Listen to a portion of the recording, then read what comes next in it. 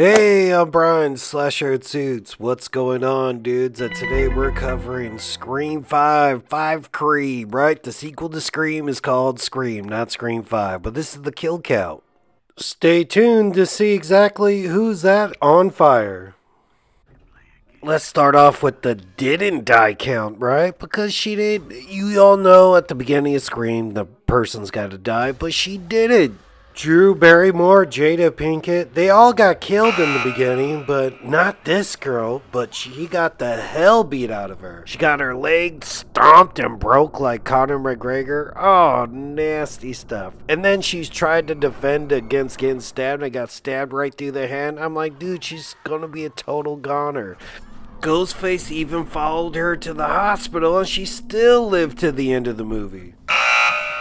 And there was no flamethrower in the whole damn movie, man. They fooled us too, man. They put this flamethrower in, but it was like a clip from a stab movie. Nobody had a flamethrower. That's why I thought it was Chad, because all that tricep beat that dude holding the flamethrower has.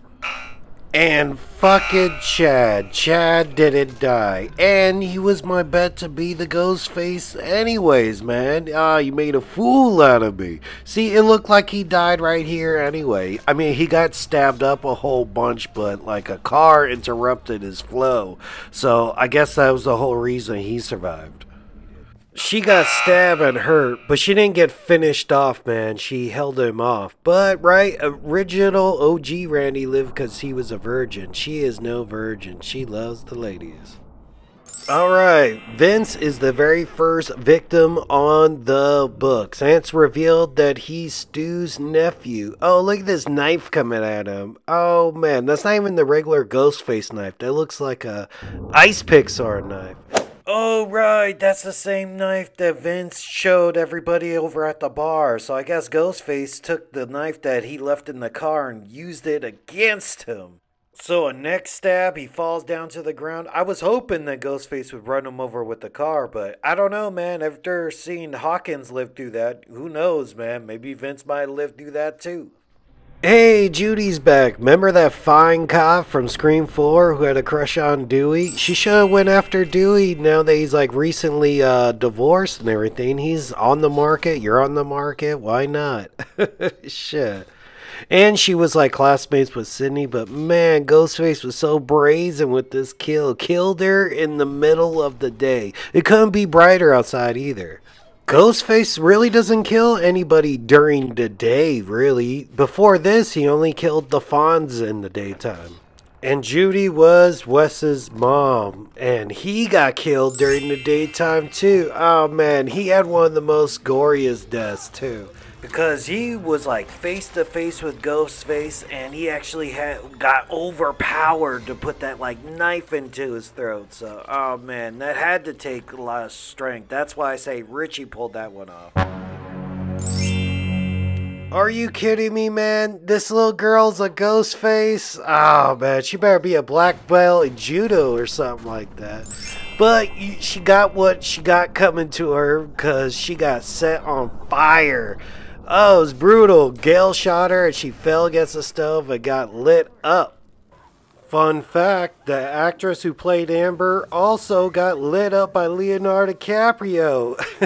Is that crazy? You got lit up and killed in 2 different movies. It's like on your resume.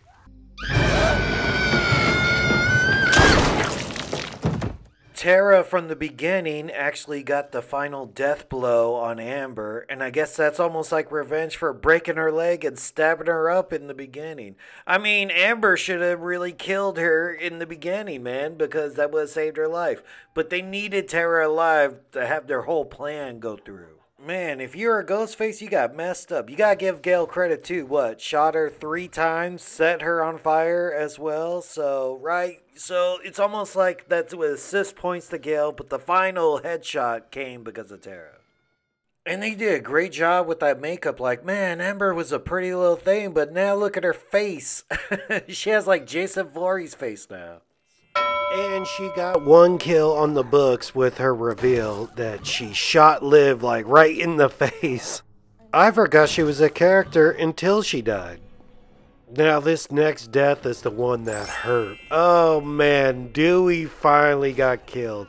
He went to go be a hero and went to the hospital to try to save Tara and went back to go finish off Ghostface, and it didn't happen. He got stabbed to death and he drowned in like a pool of his own blood. It was pretty cool. Also, there was a cop who got his throat slit in that same hospital scene. Dewey almost had like a death wish though, like, alright, if he's gotta die, he's gotta die at the hands of Ghostface. Like, he went out like a rider a bit. But man, it's hard to acknowledge Dewey actually died because, man, this guy almost dies at 1, 2, 3, 4. In every one of these he almost dies, but he pulls through. But man, he just got his card punched this time. And the second Ghostface was Richie. I knew it because he had to be tall. Somebody had to be tall enough to be Ghostface. I'll be right back. He's dead. See, you should have known then, right? He's like, hey, I'll be right. Oh, no, dude, I might get killed. Like, you're joking because you're like, yeah, I know exactly who the killer is. Me.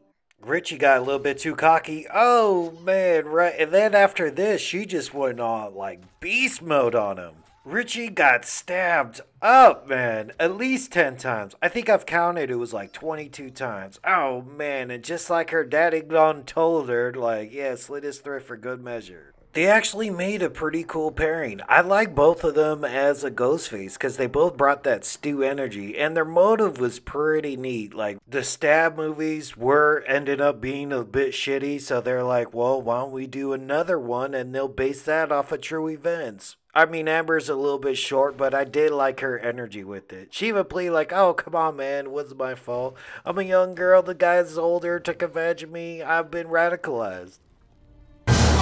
It's not a Ghostface killing unless you shoot the guy. And she not only shot him, she shot him like 4 times.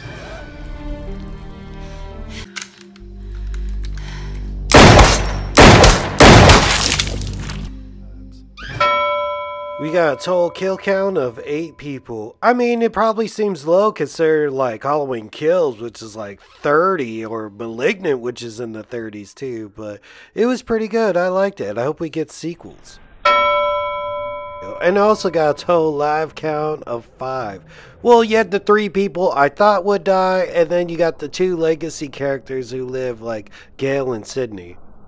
And almost forgot to mention, Skeet Ulrich returned. Billy Lubis and his whole bloody shirt cosplay deal came back. And he came back as visions of in Sam's head because Sam's supposed to be his daughter. He was getting pussy the whole time cheating on Sydney in high school. So, alright, thanks everybody for watching. Subscribe. I got some more screen content coming for you. And catch you dudes later. Later, dudes.